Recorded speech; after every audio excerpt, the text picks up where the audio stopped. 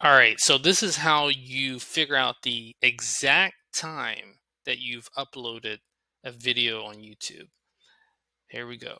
So you want to go to Analytics, and then you want to go scroll down. And let's say I want to figure out when I uploaded this video. So I'm going to click on this,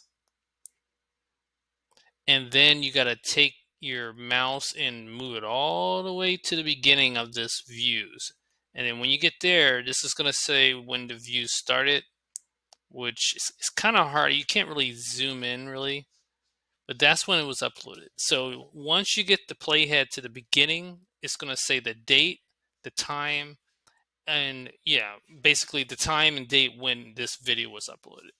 And that's it. That's all you got to do really quick. Um, so don't forget to subscribe. I will start posting more of these troubleshooting videos. And also in my YouTube shorts, I do videos with comedy, like comedy skits and stuff like that.